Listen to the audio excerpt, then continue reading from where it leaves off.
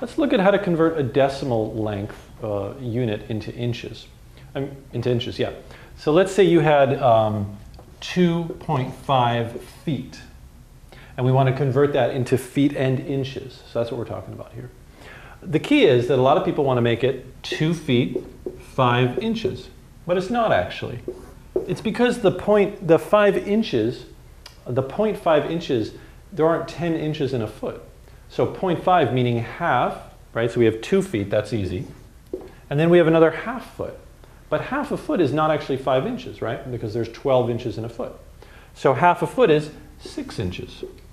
So 2.5 feet is 2 feet, 6 inches. Let's take another one. Let's take 2.75 feet. Same thing. A lot of people want to say 2 feet.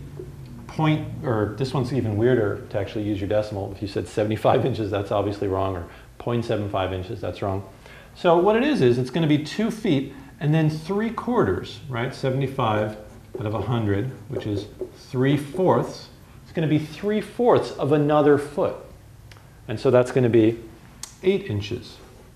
Now how would you do that if you can't do that in your head? Here's the trick. What you do is you take your 0.75 and you multiply by 12. That's the trick. So whatever this decimal is, multiply it by how many inches there are in a foot, because this is 3/4 of a foot. It's 0.75 of a foot. A foot is 12 inches.